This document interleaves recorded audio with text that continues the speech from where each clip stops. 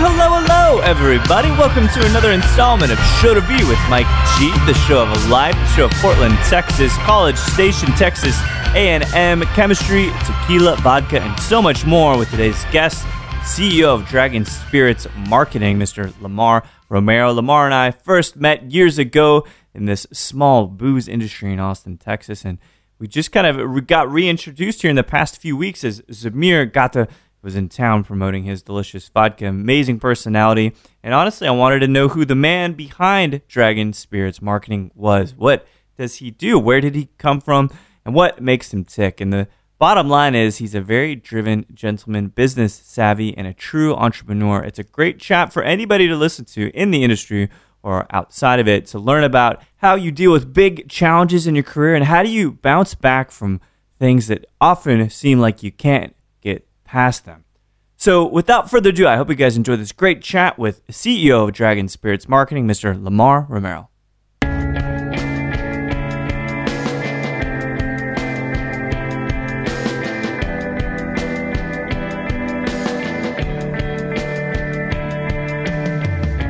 don't actually live too far away from each other. And he wanted to get a hotel. I was like, no, you're my guest. You're going to come stay with me. And I knew I was going to be carting him around the car. Yeah. So it just made sense for him to be in our spare room. And he was the nicest, most courteous guy. He never created any drama. He was always courteous. Yeah. And he's welcome in my home anytime. I think we'll always be lifelong friends. I think kindred spirits. Yeah. 20 years apart in age and 13,000 miles from each other. But now we are kindred spirits. What was it like? So it's always different when sometimes this gets to a point where we're hanging and this is just like it would be if you're at home sitting with your wife, right? Sometimes It's like that. But for Zamir, and it obviously a very genuine guy, but this outpour of passion from him, because the mic's on, it's a little bit different. It's almost elevated, right? But in those down times, maybe where you guys were getting lunch or just kind of sitting on the couch and talking, what is he like then? Is it the same guy? Yeah, he's very business oriented, yeah. and he really feels like this vodka is his chance, his baby, and it's almost like any distiller or brand owner that I deal with because we promote 20 plus different clients now. Yeah. But this was really being immersed with a person for 96 hours straight. Yeah. And when you're doing that, you can easily see if they're fake. That's right. And I'm actually, I feel like I'm very astute to that typically. And so there's nothing fake about him. He really believes his vodka is the best vodka on the market. He believes that it was, that he's bringing a message of peace. He's got politics and sure. As his handler or agent or whatever you want to call me, I'd have to reel him in. We went to Round Rock and promoting, and he starts talking about Obamacare. I'm like, bro, no Obamacare here, okay? It's Williamson County, man. It's Williamson County. He's like, we're in Austin. I'm like, no, we're not. It's not really, yeah. So it was very interesting getting to know him and his he is real. Do you think that because he is a notable star, he is in syndication in a sense, right? These reruns of No Reservations and everything. Is he aware of perhaps that notoriety that he has walking into a room? It's an interesting thing. Anthony Bourdain is obviously much more well known than Zamir. Sure. And that's been 3 years. So his stardom, his fame is fading. It's a musician or whatever. You're only as good as your next hit, right? You're a sales guy. You're only as good as your sales closed. So I took him to Rock Rose on Saturday night, and we're walking down Rock Rose, and people were like, "Hey, is that Zamir? Come here, man, I want a picture." And he's pulling out his card, promoting his vodka, and we didn't have a single account on Rock Rose. Yeah. But it was and really what I was doing is I was bringing him to one of my friends' birthdays, who turned 40, and she had no idea. So it was cool for her to have this celebrity show up to her birthday party and take pictures and chill and get to talk to Zamir a little bit. And he was really amicable that way. Yeah. I was like, "Hey man, listen, tonight I'm going to wear the Zamir shirt and you're going to wear the Dragon Spirits shirt. All right?" And he's like, "Yeah." Reversal. All right. Nice. So we're walking around. So there's all these pictures of us in Rock Rose he's got the Dragon shirt on. I got the Zamir shirt on. But he's also a notable producer and he's a writer. And before he was Zamir on Anthony Bourdain, he was a fixer. Right. So he's got a lot of different skill sets, and he's trying to pull all that together, and his family's still living in Russia. And so just like all of us, we have some dualities, and there's some things that we're wrestling with that we're trying to figure out. Yeah. He's married, right? Yes, he is. Is he this is the thing that I got from him. So some celebrities, and we can use the term heavily or loosely, whatever, right? They're very womanizing. But Zamir loves everybody. He does. Is he? Because he didn't come across, but again, I'm a guy, right? But he's not, is he very flirtatious to me? He is flirtatious. But I think maybe he was flirting with me too, in all honesty. Well, I mean, he was friendly towards you. Listen, I'm pretty sure we approached the subject of, heterosexuality, homosexuality, and, I think he's still prescribes to the old guard. Yeah. Not that he's offended by it, but he's definitely doesn't lean that direction. No, he very much appreciated the attention of women when we were promoting, and he did it in a very tasteful way. And some of the girls, like I remember one was like, "I'm going to bring you home with me tonight," and she was like in her 40s, Yeah. And Samir's like, "I'm a 60-year-old man. That's okay. Just here, take a signed bottle of vodka." Yeah. But he's he navigates it. He navigates it well. And again, when I say we're kindred spirits, I'd be probably handling it the same way he did. My wife would tell you if she was sitting right here in the room with me, I'm flirty, but I do it I try to do it in a respectful way, and I am just overly huggy. Yeah. So that's just who I am. And Zamir's not huggy, but he is very friendly and anybody's a friend. Yeah. He'll sit down and talk to you about politics. My nephew's actually was born in Russia. Oh, really? And him and his sister. And so they were adopted at a young age and brought to America. Now he's 17. This was 17 years ago. Gosh, Laura, we've been together a long time. And so this is on Laura's side. And so when he came over to the house and got the chance to meet Zamir, because he was very interested. He's 17 going on 25. Yeah. He's going to Europe this summer. And he said, "Well," I said, "Are you going to Russia, right?" He's like, "No, I'm not. We couldn't get the visa in time or whatever." But I said, "You're a Russian citizen." He goes, "I am." And he really wants to go to Russia. Yeah. So Zamir, hey, my nephew wants to go to Russia, man. Will you help him out, please? And so he was like, "Yeah, you just let me. You're a Russian citizen. I can expedite that paperwork for you." That's amazing. So, yeah. And I don't know if that's going to be the fixer, though. The fixer, right? That's the fixer. That's the charisma. That kind of takes all of his skill sets into one. It's funny. I didn't mention it to him, but I read a piece before he did the no reservations thing. It was on the Huffington Post. I don't know if you guys knew this, but he's just mentioned kind of from afar in that article as the fixer. There was some writer for Huffington Post going to Russia and be like, "Oh, and this guy Zamir helped us do this and that and took us all the."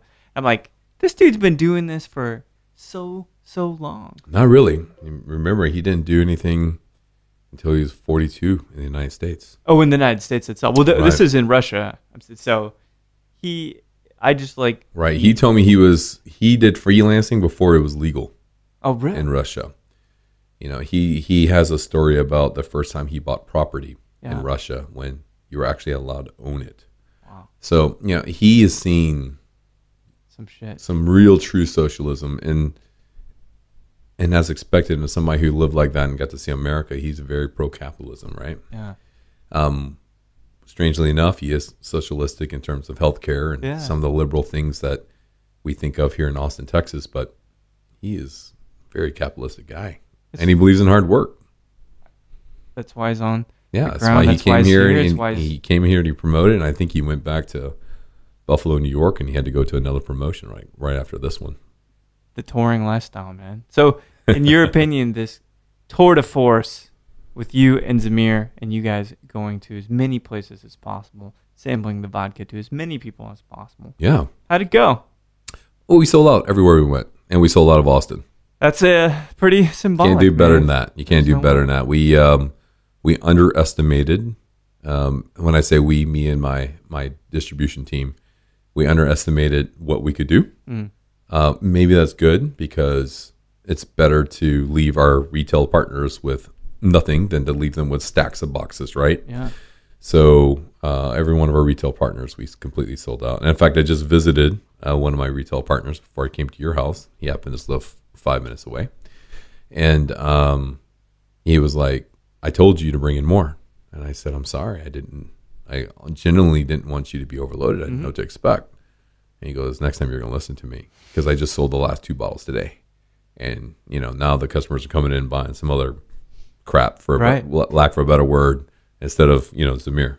I was like, damn it. Don't tell me that. A problem that'll soon be rectified, I'm sure. I'm hoping so. I hope so. Yeah, hopefully within the next week or 2. Well, again, I thank you for introducing me to Zamir. I can't wait to release both of these chats within a week. A massive Dragon Spirits push, talk about agave, all this stuff. Yes, sir. But the thing is, we've known each other for a few years now. We have. Probably through Scott from Tequila 512. But is it, so I don't want to make any assumption, but Portland, Texas seems like a small town. It is, very much so. Does that define those early chapters for you, living in a small town like that? Or did you move into something like College Station? Well, growing up in a small town, you want to get out of a small town. I think, if you have ambition. Yeah, that's the same answer Scott gave too, actually. Is it really? Yeah, because I haven't listened to small town Texas, yeah. I went to high school, and it's a 4A school, and I was valedictorian in my high school. No shit. So I had my options of being able to go where I wanted to go. Yeah.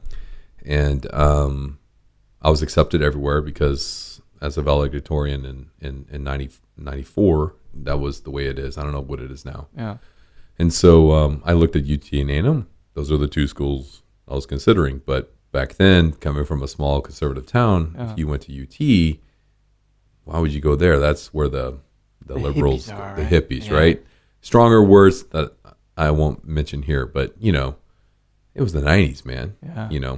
So I visited A&M. My older brother was going there, and I visited, and I fell in love with it. I was like, this is like Portland, just all over again. And so that's where I went to school. Looking back at it, I have no regrets. I'm glad I went to Texas A&M, but I could have easily gone to UT. My wife's from UT. My friends are Longhorns. I prescribe to a more liberal, socially, fiscally conservative type, mindset. So, was it a big family? You mentioned you had an older brother. Any other siblings? No, just a small family. But my brother's 7 years older than me. Oh, okay. So he went through military, and then he went to A&M. So by the time I was a freshman at A&M, he was a junior. I see. Took a little bit of a detour, but that's all right. One that was good. It did good for him. What kinds of things do you do in Portland, Texas? Do you get into trouble? Do you study? Do you read? No, I didn't get in any trouble. I was the model kid.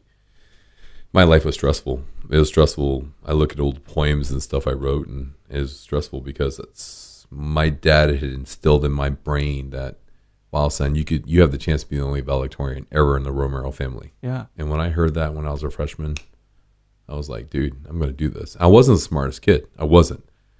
I had the smarts, but I had the work ethic. And so I achieved that goal. And it's a great thing, but it's not something I ever look at and usually talk about, to be honest with you, because it's, that doesn't define who you're going to be or who you are. No, it doesn't. It's a stepping stone. Yeah. It at least gives you the confidence to say, hey, if you put your mind to it, you can do something. Absolutely. You can do something great. So even if you're not the tallest guy, you can still play basketball. right? Like there's some things now you're true. quite tall, but it's that kind of just I'm going to do it. That determination. That is true. Say, right? So I would consider the positive example. Oh yeah, I want to talk about this dumb and gay here in a second. But what kind of business was your dad in? Something that took some kinds of a little bit of discipline, lots of hard work. I mean, what industry was he in? Yeah, this Romero is a Cajun Romero. Okay. We're from Louisiana. Yeah. And my father was in the oil refinery business. Yeah. So that's why I was I started school as a chemical engineer because that's what my dad was. Right? My dad was like, son, you're smart, you got great math, you got great science. This is what you should do. And, being a kid, I didn't know what I wanted to be. Yeah. I had very little ambition of what I wanted to do when I was older. And then as I worked for Dell in high tech for 10 years, it slowly came to me that I want to be my own man. Right. I just don't know how. Don't know what the idea is. How do you learn, right? Yeah. And you learn by just trying and doing and making sacrifices. Yeah. So, my wife and I, when we started Dragon Spirits 5 years ago, we basically, one day she came to me and I was in between jobs and she goes, hey, this is Tequilero in town and he wants help promoting tequila. And so why don't we do this? And I was like, fuck it. Let's sell the 401k off and we'll do this. Yeah. And that's what we did. We lived off my 401k for a year while we built another man's business. And we did it really, really well. And then I said, oh my gosh, there's inefficiencies in the system. Every time I talk to somebody behind a barrel, they don't know shit about the product. Right. Like, that's horrible. The girl's pretty, but she don't know anything. Right. And so we kind of set out to be this entrepreneurial force. And it was the first time, and there's a reason that I'm saying this, because it was the first time that I realized, maybe this is what I'm intended to be. I'm intended to be this promoter, this pitch man in a way. You're a liaison. A conduit to the place. A broker, a middleman. There's so many names for it, but, evangelist is what I like to say a lot. Sure. But really, as the business grows and, Zamir gave me the first chance to be the pitch man. Mm. And we worked really well together. We had a really great dynamic when we promoted together. And so now I'm really kind of seeing, my career, my whatever you want to call it, is still budding. Yeah. Being here talking with you in a way is another step for me because I really feel that I figured out something in my industry. I'm a real professional when it comes to pitching and promoting that a lot of people don't know.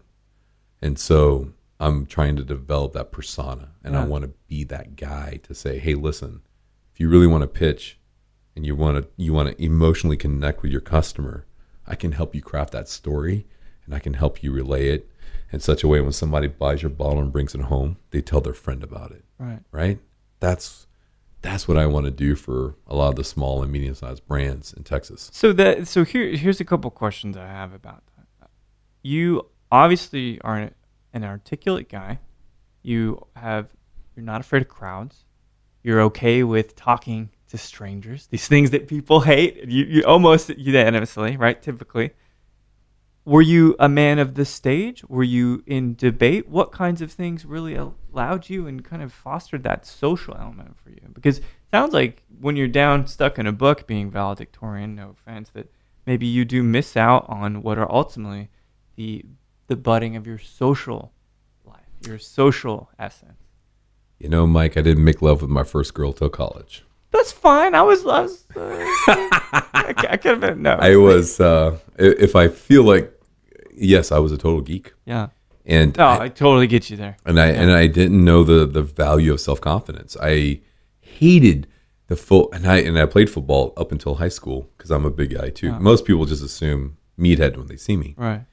But, I was in the band for 6 years. The band. I played trombone. Hell yes, trombone. Yeah. I was alto sax. Trombone guys were my favorite. Yeah, so in a way, they were the comic relief. So I was, yeah, exactly, right. So I was, marching band, trombone, and when I went to high school, the coaches came to my house and said, "We heard the head coach, which is a big thing in a small town. We heard you're gonna not play football. You're gonna be in the band. Is that true?" And I said, "Yes, sir, it is." And he goes, "Why?" Because I care about my grades. Yeah. And it was a strange strange thing, I think, for a coach to hear. He brought my new helmet, was minted with my number, and said, "Son, you were going to be a starting freshman guard. You know how special it is to be a varsity guard your freshman year." I said, I looked over at my dad, and I said, "I want to be in the band." And my dad looked at the coach, who's got an octave voice deeper than me. Jeez. And he said he wants to be in the band. And that was the end of the conversation. That kind of voice will end many conversations. Oh, my father's voice, man. It booms. Yeah. It booms. It's amazing. So I don't know where. Yeah, I do know where. I basically went through high school. The girls wouldn't date me. I was everybody's friend. Got voted most friendly. Like, like that type of thing where a valedictorian is usually most successful. Right. I got most friendly. But developing the confidence was going country dancing in these little towns in South Texas, where I would meet girls from other colleges that didn't know my background, or high schools rather, and then fostering relationships there. So I was dating girls from other towns, but nobody in my own town. And I even remember this football player one time saying, "Damn, Lamar, I didn't realize you were at the school," because he saw me dancing with all these girls, right? I figured out early, learning how to dance and being nice to the girls had a special way. And that's actually how I met my wife. I met my wife in 2002 at the now defunct Dallas nightclub. Rest in peace, Dallas nightclub. But that's where I met my wife. That's incredible. Country dancing. Can we, if this was tweet worthy, can we say that country dancing led you to your identity? Yeah, in a way it did. And what's funny thing is if you drive with me in my car, I never listened to it. I only danced to meet women. No kidding. That's all. And I learned, and I was at a high level. I used to teach A&M. I used to teach the Aggie Wranglers. I tried out one time myself, but realized I didn't want to do that. So I just got better, and then I would teach them so that when they tried on as freshmen or sophomores, they would make it. That's incredible. So it was a lot of fun. This, in a way, we may have like a buddy cop kind of movie that can work between us, where it's like, I'll teach you how to distill, you teach me how to dance, and it's just love to learn East meets West. I would love that, brother. I'll trade you that any day. Let's write the script. Let's feel it out. Let's see what kind of attention we can get. Well, Zamir keeps. He told me this, and 50 other people. If Zamir listens to this, that he's going to make a movie of my life. So we'll see. I like it. I think if anybody, the fixer can do it. Yeah. The producer, the handler, he could. The man, the myth, the enigma. So, booze is. I use booze for me is an adorning term. I like that term. Me too. It's great. It's easy, one syllable. Growing up, though, for me, booze was a very strange thing. My grandparents were alcoholics. My mom was very averse to it. She stopped drinking in her 30s. How she feels about my latent careers and things, it's always curious. But for you, the family and that dynamic, was alcohol a piece of that? Was it part of eating or the social element of it? Nah, my father, I've never seen him drunk. I've seen him only buzzed. My mother, I've seen hosed on a couple of occasions. But she's a free spirit. She's fun when that happens. Actually didn't... I would when I was A&M and I was country dancing and teaching people to dance, I didn't even drink until I was actually really 21. Really? Had the fake ID just so I wouldn't have to pay the cover. Right. But didn't start drinking until later. And then when I started drinking, had those episodes where what you do when you're a kid. So got, smashed many, many times. Right. Been drunk more times than I can remember, right? Probably almost died on several occasions. And then I went through that stage. No shit. So there really should be a movie about you. I don't know. You know how how popular that Motley Crue book was? Because Nikki Sixx died like twice. Yeah, I literally there was an instance where we were 5 stories up in the dorm, and I was hanging off the stairway with just hanging by my legs, and I'm a big guy, and and they swear that I was about to slip and fall down 5 stairs, and my friends pulled me back up. Once I started drinking, I went crazy. Yeah. Well, because it's hard, because it's like the vacuum's open now. Right? Well, and you're learning your resistances, right? I mean, nowadays, I can't remember the last time I was drunk, right? But it does take, I mean, imagine it takes a bit for you, though. Well, 270 pounds. It takes a little bit nowadays, and I've gotten smarter, right? If I'm drinking straight like this beautiful Del Maguey mezcal you served me today, then I've got a glass of water with me. Yeah, and I'm rotating, which I should do right now. Getting smarter every moment. I think water is a really important piece. But that's actually another conversation podcast to say how to drink, not like what you should drink, but how to drink. Oh, I could teach a seminar on that. Actually. There's a lot of information to be imparted there. Well, it seems like then the tech piece, which I want to just touch on just a little bit, but that was the first gig out of college upon leaving A&M and kind of having this, I think it was like a business logistics. What exactly was the major that you got? Yeah, it was called industrial distribution. There we go. And A&M had affectionately titled it Cowboy Engineering. Cowboy Engineering. Because if you failed out of engineering, this is where you went. I see. And so when I transferred out of my freshman year, my counselor looks at me and goes, "Oh, you got all your hardest classes out of the way." And so literally my sophomore, junior, senior year, I was spending all my nights at Hurricane Harry's country dancing on Thursday, Friday, Saturday nights, and still escaped college with a 3.2. It was a lot easier once I switched out of chemical engineering. Did you know how you're going to use that degree? That's one of those kind of questions. No, right? But they had 100% placement. Oh, geez. And so, right. Half my ride was paid for by scholarships, and half my ride was paid for by dad. Yeah. And I worked a little bit in college too to make money as well. But it was 100% placement back in '98, and so I had 5 job offers when I graduated school. Incredible. And then I took the one that looked stupid. I took this computer company where I'd be sitting behind a phone using my voice, taking inbound calls, and the base pay was $13,500. And if I hit 100% of my commissions, I'd get another $13,500. And so on paper, it looked like 27. Right. And the starting salary in '98 for an ID was about 40. Yeah, I was gonna say. So I go to my father, and he looks at this, and he's like, "Son, this is stupid." And I said, "Well, Dad, still." They had 300% stock appreciation for the last 8 years or something, which I caught just the tail end of that, just enough to buy a nice car, right, and a house. And then the recruiters was saying, "No, if you do really well, you'll make 45, 50 your first year." We have a lot of people because you overachieve on a floor quota. Mm-hmm. All 300 of these, back then you didn't buy computers on the internet. You called somebody because you were still not sure. So, 300 people on the floor, and you call in and thank you for choosing Dell. What can I build for you today? Right. Many times people would ask me, "Are you the Dell guy?" I'm like, "Well, yes, I am," because I sounded like the guy on the recording. And then I would, laugh and joke, but I ended up doing so well at that job. I made well above that. Yeah.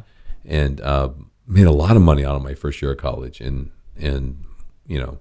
to my father, that was everything. The more money you made, the more successful you were, the better human being in life you were, right? Yeah. My values have changed a lot. So I'm more happy, providing value in the world and trying to help all these budding brands and, more than I am about making $1,000 million bucks, right? Yeah.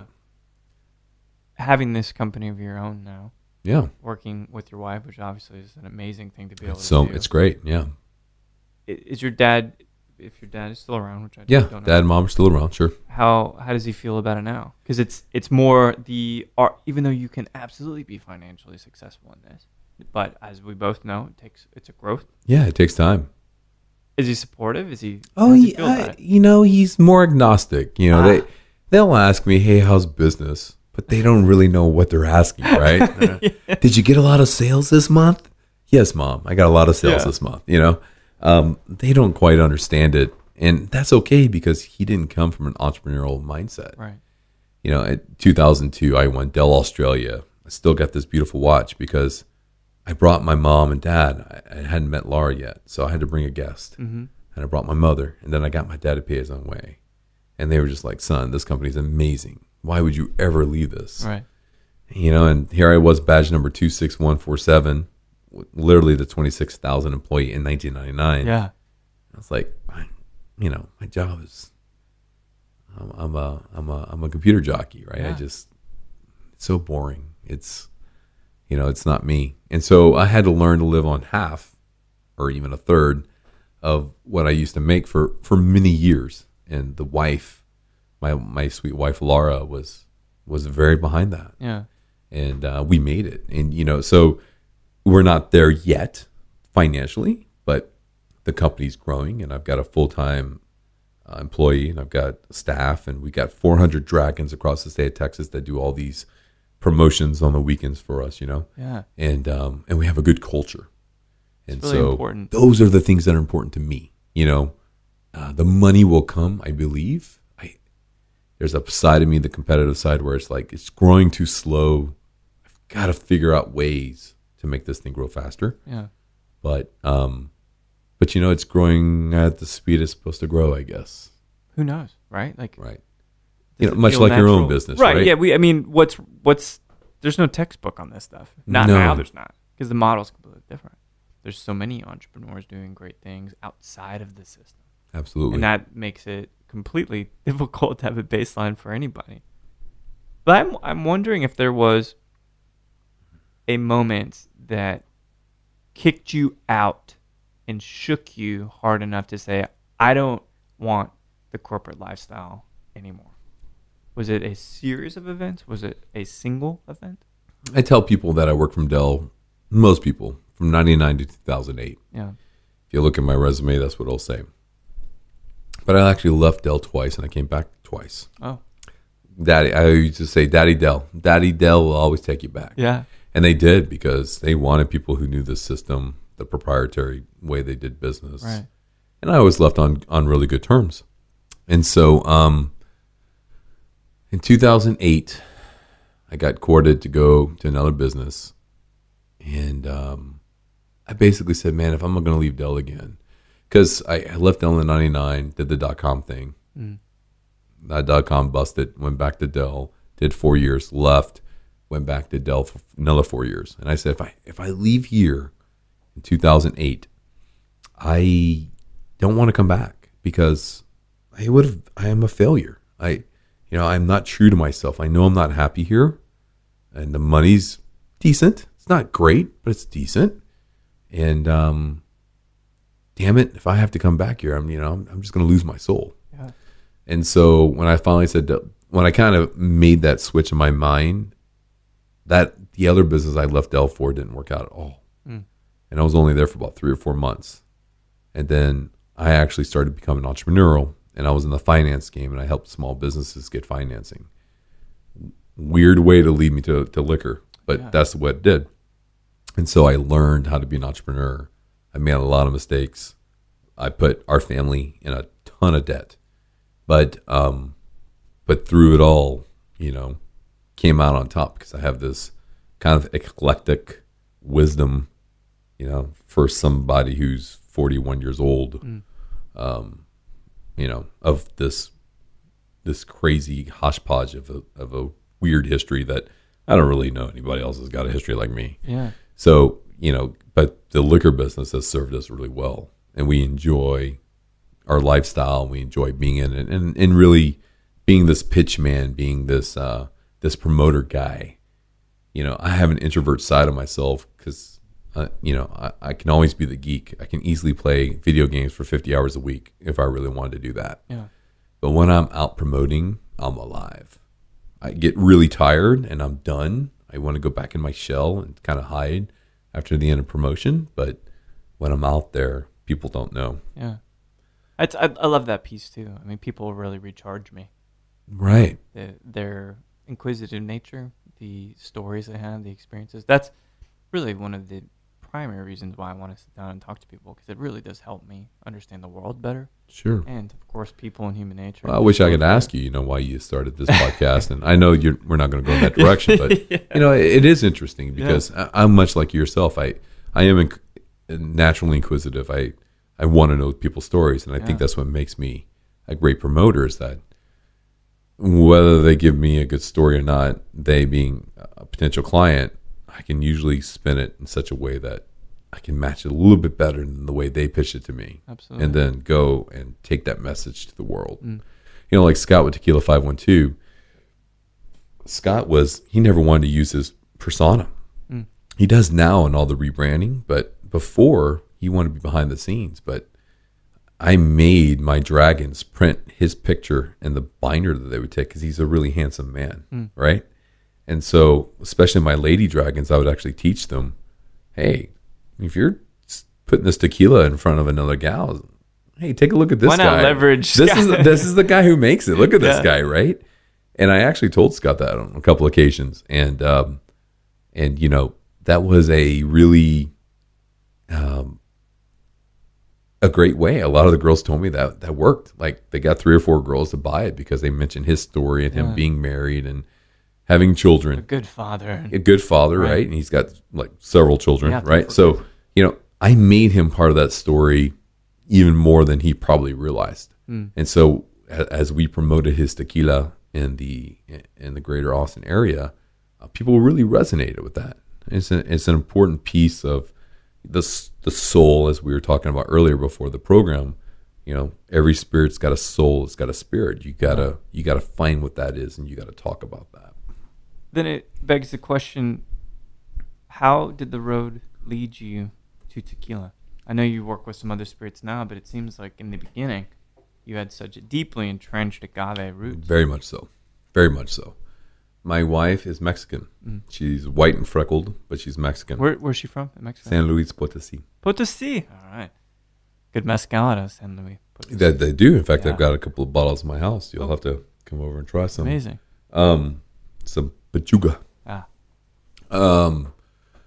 The wife was working at a Mexican restaurant. One of my favorites here in town is Casa Chapala. Lupe Barragan is the owner. And Lupe, for all intents and purposes, in my opinion, is the father of tequila in Austin. Really? He had the first tequila bar with 100 tequilas when nobody else did. He was tequila before it was cool. Yeah. And he was a kind of our first mentor in kind of teaching us, because when Laura's working at the Mexican restaurant promoting his restaurant, she was a manager for a while. I would go in there and try different tequilas. And so that's how we slowly got involved into it. And then when we started promoting tequila, we really went on a search for knowledge. So at one point, we drove from Austin all the way down to Mexico City. We stopped in Coahuila. We stopped in San Luis Potosi, obviously, spent a couple of weeks there. But we spent a great deal of our time in Jalisco, visiting 12, 13 different distilleries.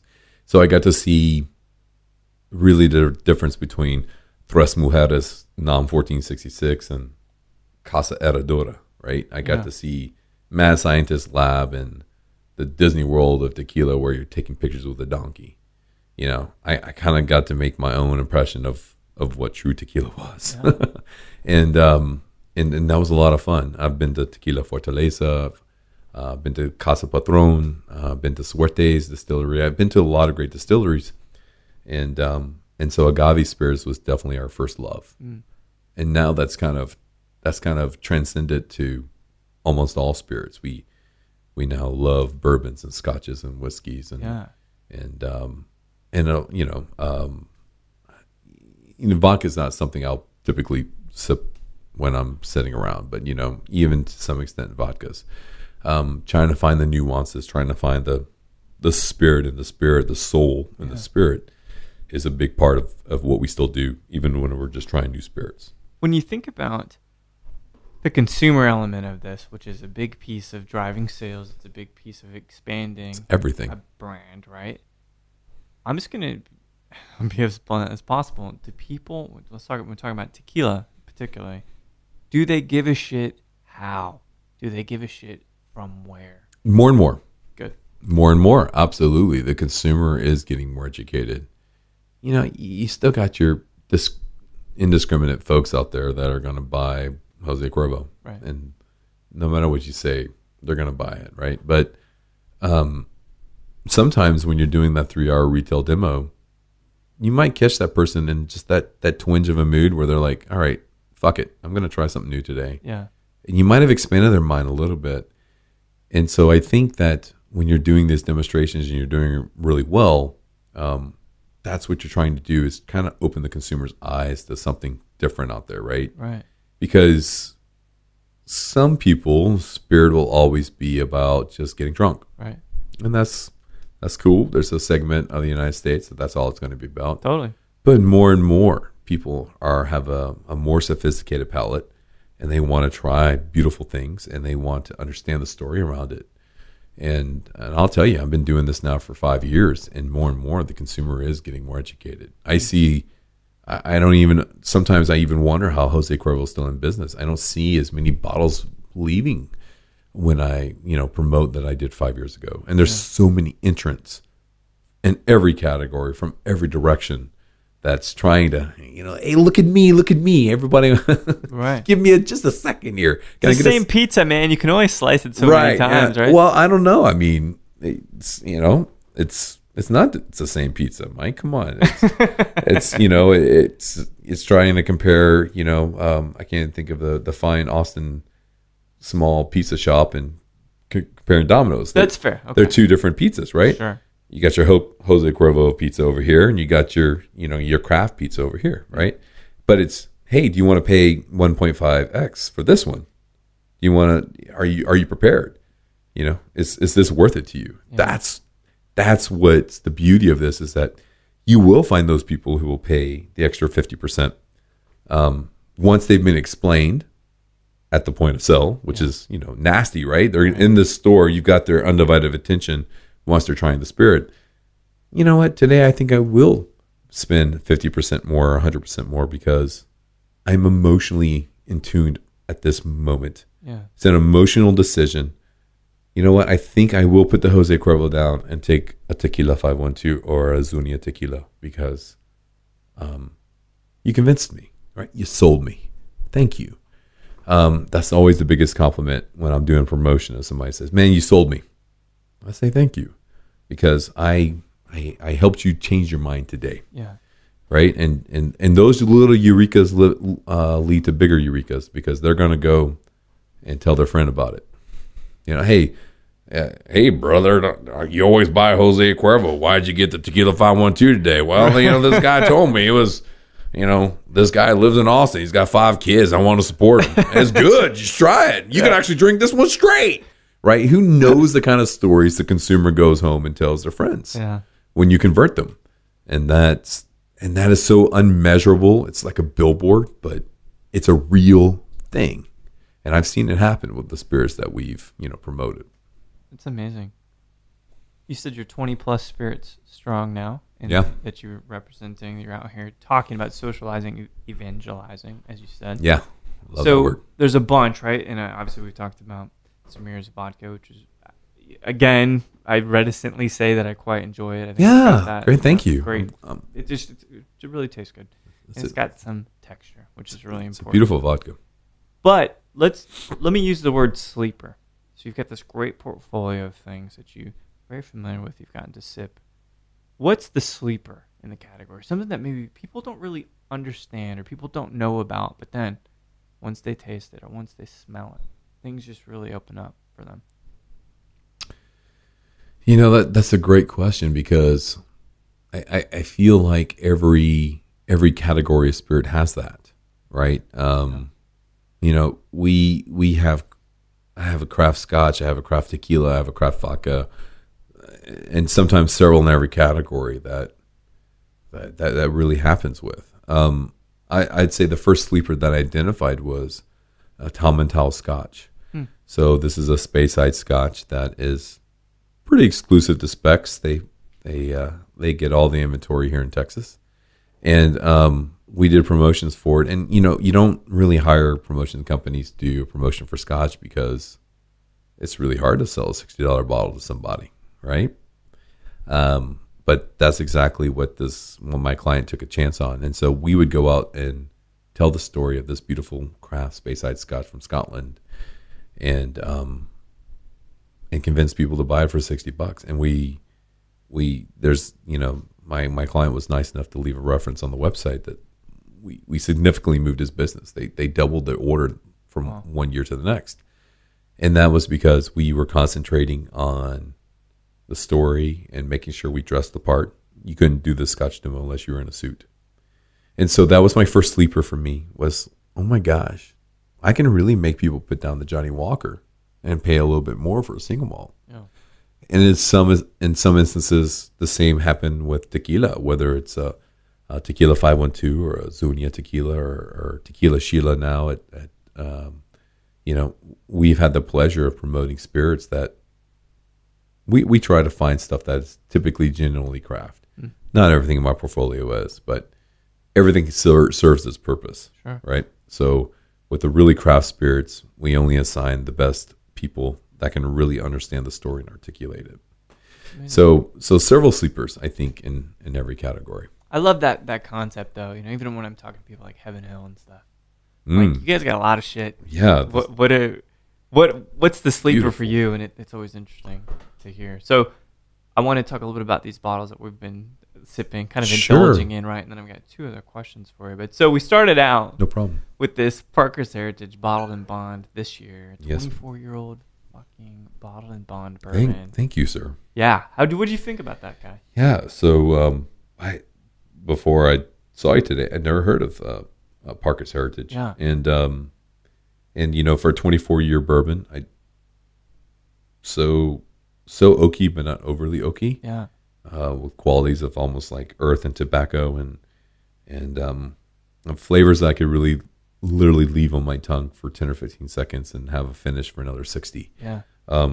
Very, very special. I'm glad that I had a chance to try this Old Heaven Hill product. I mean, it's really quite lovely. It is. It's got a lot of legs to it. A very chewy bourbon, but something that's not over oaked. Chewy's good. Yeah. Chewy is really good.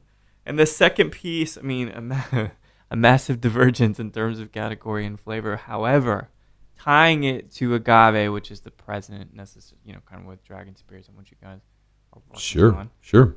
We've got the Santo Domingo Alvaradas that Delma gave, but it was in old Rip Van Winkle barrels and Stutzelweller barrels. This is over, I think, 1,000 days or something. I can't remember exactly. Not 1,000 days. So 500-something days. So this is the nice bridge between dark and light. What did you think of this guy? So, very, very impressed with this mezcal, man. I mean, I was like, every sip, now that I'm looking at the bottle, I can't believe it was 48%. Yeah, it's crazy. Very, very, very tasty. Not used still to really having a lot of aged mezcals. Yeah. Do you know how long this one's been It aged? says on the gold, it's got that beautiful gold aged necker. 2184. Oh, they actually put it in hours. That's right, yeah. 12,000. I don't know what 12,000 hours is. I wish I could do the math quicker, but 500 days? Yeah, about 500 days. Yeah, there we go. So 1 1/4 years approximately. So from 2,000 to 12,000 hours. So they're basically saying from 125 to 500 days, right? That's amazing, yeah. Close enough, right? And 1,020 bottles. So, this was it's insane. Really, really special. It's a good one to share with you. Yeah, and I was surprised it was 100% Espadine. It didn't, it tasted so exotic that maybe the way they aged it, I didn't expect. I hear they roast chilies down the way, and that becomes part of essentially the fermentation. These little particulates and things. So you get some like kind of nice, young, peppery, green kind of poblano flavors in a sense, kind of comes up in there. But exceptional stuff. The Delmagate thing, I mean, that's a great conversation to have too, which we'll have at some point. But the thing I don't know where you'll go with this question. I know that you were in the room when I was chatting with Zamir. Let's say you're at any bar in the world. You can sip whatever you want to sip. But what's important is you can have a drink with anybody living or deceased. Who might that person be? That's a great... You had press or prep too, because you heard this question. Yeah, I heard that question and I loved Samir's answer because he had such an immediate answer. He knew, man. But this is not immediate. But for right now, I'd have to say it would be Elon Musk for me. No kidding, that'd be brilliant. I'm in line for a Tesla Model 3. I've put my $1,000 down, and I'm hoping I'll be able to afford it by the time it actually comes out. I bet he drinks very well. I don't know. Such a disciplined and ambitious man. I don't know. I mean, I'm sure he's not certainly a teetotaler, but people of that level of ambition. I mean, I'm an entrepreneur, and I consider this a trade. Like I actually just got back from Entrepreneurs Organization, or EO, where I'm trying to grow my business to $1 million. Yeah. I'm basically in a baby MBA program to take my business to $1 million. So kind of tells you how we're still early stage. We're not even $1 million business yet. And when you see somebody like Elon, the success that he's had with PayPal and other things. But I actually just got a solar install on my roof a couple of months ago. And so I've been having a lot of fun, my geeky side, playing with that and seeing how many kilowatt hours I'm saving and et cetera, et cetera. And, Elon Musk would be a guy that I would just love to sit down and have a drink with and just really just pick his brain about everything. Fucking everything. The guy, the way he thinks about things. There are no bounds. That's what really matters with him. Is that many people have those signposts, or they have those parameters or constraints within their own mind. That's right. And I think he's torn those down years ago. Yeah, that's a really strong mind to be able to take your imagination and make it reality. Yeah. I mean, to the truest extent. Who thought that the guy who developed a payment system would be the guy who's basically worldwide pioneering solar energy and electric cars? It's mind-blowing when you really think about it. So, I have a deep respect for entrepreneurs like that who are changing the world. I don't really feel like I'm changing the world in what I do, but I try to change the world and the people I come in contact with, right? So my employees, and trying to help even my promoters, these 400 dragons or contractors. I got people who are food stamps and they need this job literally just to make their rent, all the way to, folks who are making $100,000 a year in the tech industry and they're just doing this for fun. Age 21 to 65, black, brown, yellow, and green. There's a lot of diversity in my clan that doesn't exist in a lot of the other organizations that only hire a young girl, right? So my life's been enriched by the amount of people I get to talk to that, learn how to really sell, because that's a big thing of how we teach, and then really learn a lot about spirits and actually get geeky about it and start really engaging and asking questions and getting better and just, learning more about craft and the things that are going on. You are impacting the world, even if just in your own way. I mean, that's all that we can do, right? Tiny way. It's not even worth quantifying, but at least you're moving the needle somewhere. I think that's really the thing to pay attention to. I think it's important. I do. You're right. I'm moving the needle in a very small way. I think it is quantitative, but it is in its own small way, and that makes me happy, and that's what kind of gives me the gusto to keep doing this day in and day out, because it's a lot of work. Absolutely. And so that's kind of how Laura and I live. Then that begs the question, right? So 5 years in, you're learning new things, you're expanding your staff, you're expanding your contractors, all of it, right? Sure. What is ultimately the benchmark for, not the benchmark, rather the mile marker for success for you? Yeah. Are you going to $1 million sell? business? No, I don't think so. I'd rather give the business to my executive team before I would sell it. I don't want to say a lifestyle business, but really the first goal for us is to get it to $1 million business. Mm-hmm. For it, Dragon Spirits to be generating $1 million on its own, kind of puts me in a place where I can actually draw a real salary. Yeah. And so, and now that I have a family, I have my baby Lyric, he's 4.5 months old at the time of this interview. That has become more important to me now. Whereas I'm the kind of guy, I'm just not money motivated. I can live on $2,000 a month. Yeah. Put me behind a nice computer and give me a couple of games, and I really could be content. Yeah. And, good is the enemy of great. Yeah. And I really try, and I have to fight a duality within myself of just being content in the world, which is my hippie side, and, being ambitious and trying to reach my full potential, which is, the conservative money grubbing side of myself, right? And it's really a battle every day. And I think it's one of the reasons why I haven't grown my business as fast as I could, because when I get to a comfortable point, I want to coast, right? Yeah. But really, this is the type of business that doesn't grow fast. I'm dealing with a lot of small makers. A lot of these guys have $1,000 a month budget, and that's it. So I try to do the best for them on their $1,000 budget. And more we're getting the $5,000, $10,000 a month budget guys, which we can actually achieve a lot more with now that we've been doing this for a while. What's it? A very diverse portfolio. It's been good to get to know you. And Thank you. Kept running into each other for years now. Yeah. And it's really the first time I kind of sat down and thanks, Zamir, thanks, Zamir, for allowing this opportunity. The matchmaker, right? Well, Lamar, it's been brilliant sipping this bourbon, the mezcal. Yeah, thank you for sharing, man. Yeah, it's really been a pleasure, man, and I can't wait to see what you guys are up to next. I'm keep my eyes peeled. Thank you for chatting. Yeah, thanks for the opportunity, Mike, and congratulations on what you've accomplished, and let's see what you keep doing as well. We'll see, man. Thank you.